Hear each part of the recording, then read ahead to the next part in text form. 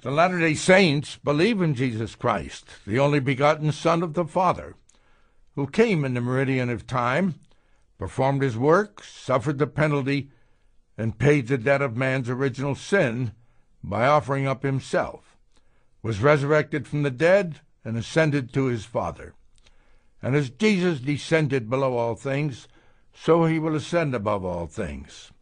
I testify that Jesus is the Christ, the Savior and Redeemer of the world. I have obeyed his sayings and realized his promise, and the knowledge I have of him, the wisdom of this world cannot give, neither can it take away.